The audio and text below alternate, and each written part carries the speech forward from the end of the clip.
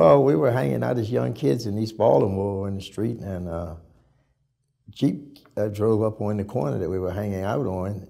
In fact, it was the corner of Wolf and Edgar Street in East Baltimore, and asked us did we want to join the reserves. We were all black kids, and we said, sure, we'd take a crack at it, but we thought we were going to be a part of the Reserve Center down on Falls Road, but the place that he told us to report to was Richmond Market Armory on Howard and Biddle Street.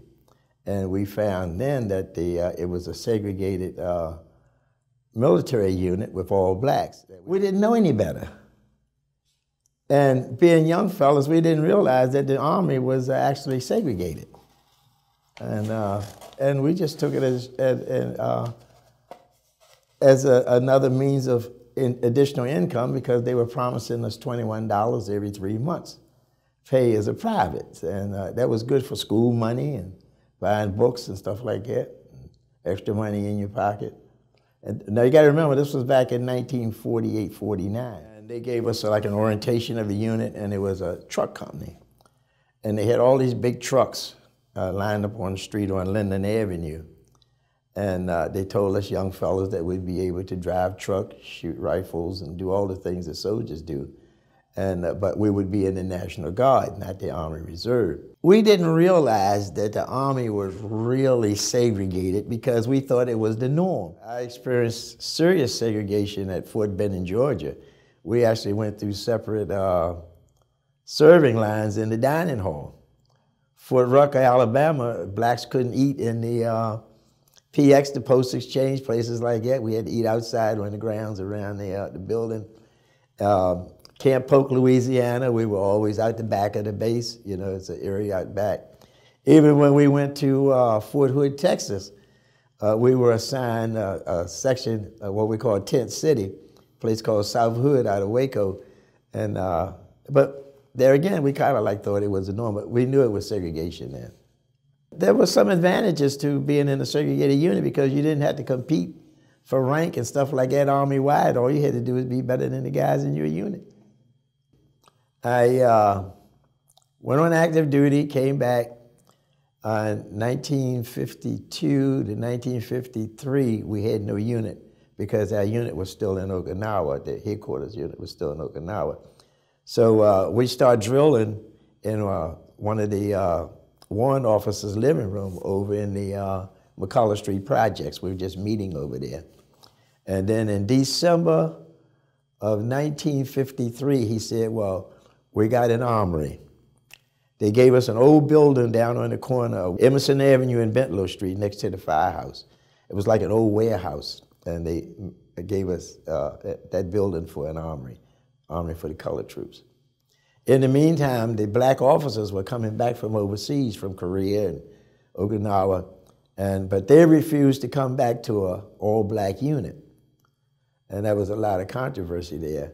One year at Indiantown Gap, down in Area 13, we were finishing our annual training, and the state adjutant general came out to visit the colored troops and said, we're going to build you boys your own armory. And that was when they broke ground for the armory over at Winchester and Bradish Avenue, which is now the Cade Armory. During the riots in Cambridge and Princess Anne, our unit was sent to Cambridge as part of the 121st Engineer Battalion. I was then probably a sergeant first class. Adjutant General was a fellow by the name of Gelston, General Gelston. And he came to town, and the two activists told him, General, you might as well get on your plane and fly back to Baltimore. We have nothing to discuss. And he wanted to know what was the problem. She said, your National Guard is segregated. He says, what are you talking about? She says, you got black troops over the elementary school, white troops over the high school, black troops on one corner, a white troop on another corner, black troops in this Jeep, white troops in that Jeep. And he turned around and told the battalion commander, said, get this thing straightened out right now. And at that point, we integrated. That battalion integrated. In fact, we had dual assignments. Every corner was a black and a white. The only thing that they didn't do was integrate the quarters. But all the assignments from that point on was actually integrated assignments with mixed troops in in all the duty stations and duty points. That was the first integration that I experienced in the Maryland National Guard in September 1963.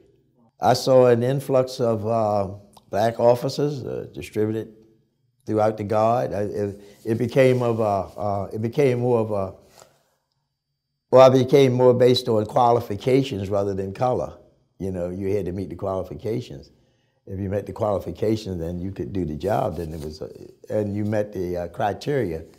It was difficult to say no, you know, if you applied for a position or something like that. Jim Gilliam, he was my first commander I ever met in my life. And he was a captain over at the old segregated 231st Transportation Truck Battalion. I really admired him. Then I had a first sergeant by the name of Clinton Nicholas. And back in those days, you never talked to the company commander. If the first sergeant couldn't solve your problem, you didn't have a problem. See, the Maryland Guard offered you opportunities that you really didn't get on active duty. The Maryland Guard gave you an opportunity to stay as a civilian, to remain a civilian, and then become part of the military community at the same time, and also be eligible for military retirement and other benefits. That was one of the best things that ever happened to me, is to stay and retire as a soldier in the Maryland National Guard.